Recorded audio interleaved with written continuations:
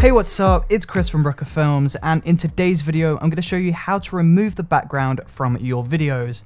Now, once you've got Adobe After Effects open and you've got some footage imported, we can begin with the process. So when you import some footage into After Effects, it's really important that your footage has a subject.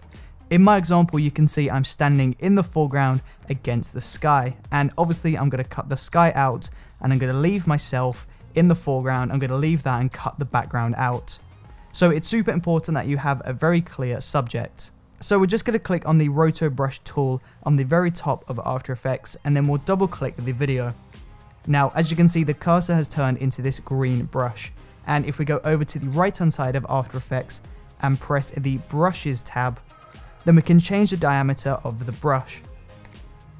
So obviously we can increase this or we can decrease this, but I'm going to keep this to around 18 pixels to begin. And once you're happy with that, you just want to make sure the cursor head is at the very beginning of the video, and then you just want to paint a green shape within the subjects that you want to keep.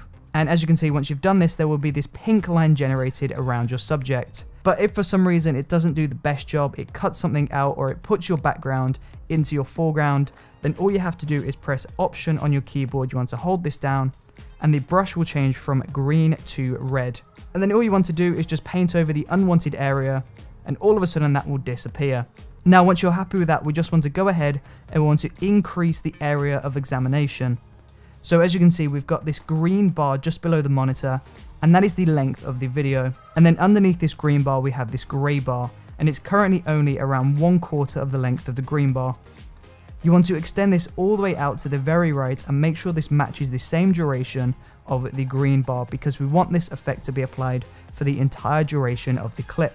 So we'll drag this over to the right, and then we'll just press play on the keyboard, and the computer is going to go ahead and analyze the footage. Just go through this process, make sure that you've got this perfect mask around your subject. And as soon as you've done that, you just want to go over to the Composition Comp 1 tab on the top of After Effects. And as you can see, the background has been removed.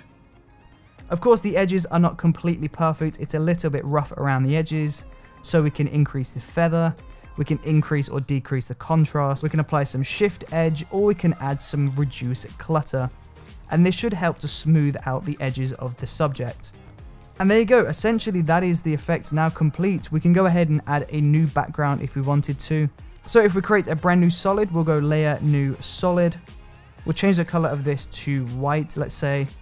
And then we'll drag this underneath our original footage layer. You can see that the background has been perfectly replaced. Now, the really awesome thing with this Roto brush rotoscoping effect is this is very similar to footage that was shot on a green screen. When you shoot footage on a green screen, you can use chroma keying to remove the background, basically meaning you can add new backgrounds and new objects behind your subject.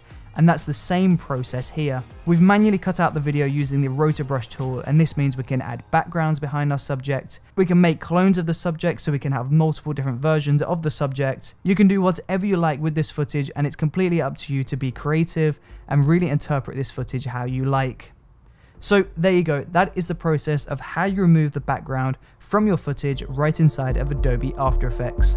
And there you go. If you enjoyed watching this video, then please do let me know in that comment section below, and don't forget to subscribe, check out the previous video, and I will see you tomorrow for another brand new video. See you there.